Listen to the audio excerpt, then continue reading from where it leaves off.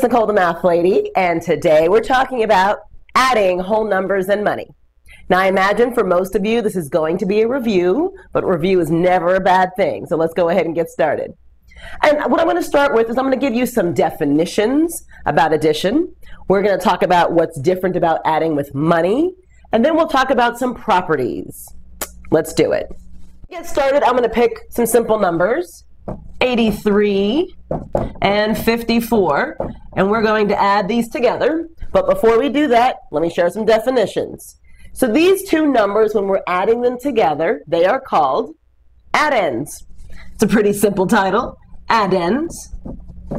So 83 and 54 are my addends.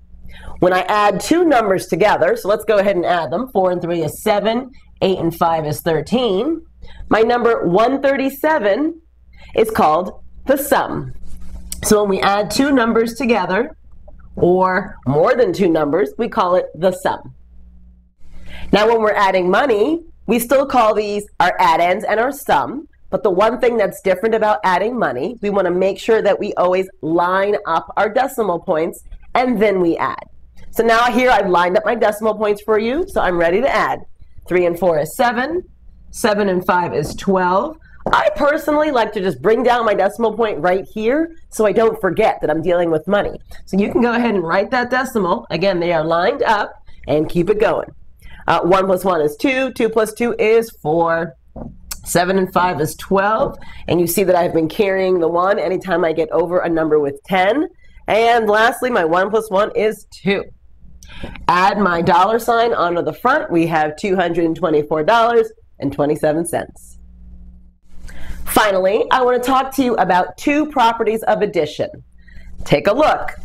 So if I decided I wanted to add 8 plus 5, 8 plus 5, we know that equals 13, okay? But what if I decided I wanted to add 5 plus 8? So I'm starting with 5 this time, and I'm adding 8. Well, that also equals 13. Well, in math, this is a certain property that we called the commutative property of addition. Here we go, commutative. Means it doesn't matter the order that we add the addends, the sum is still going to be the same. Want to introduce you to one more property of addition. Take a look. Let's say I had a number like 17, and I decided to add 0 to it. The answer is still going to be 17. Let's see if that works for a few other numbers. If I had a number 26 and I added 0 to it, my number is still 26. So in math, 0 represents the identity property of addition, meaning that when I add 0 to a number, my sum is the identical number that I started with, which is where we get identity. And 0 is called the additive identity.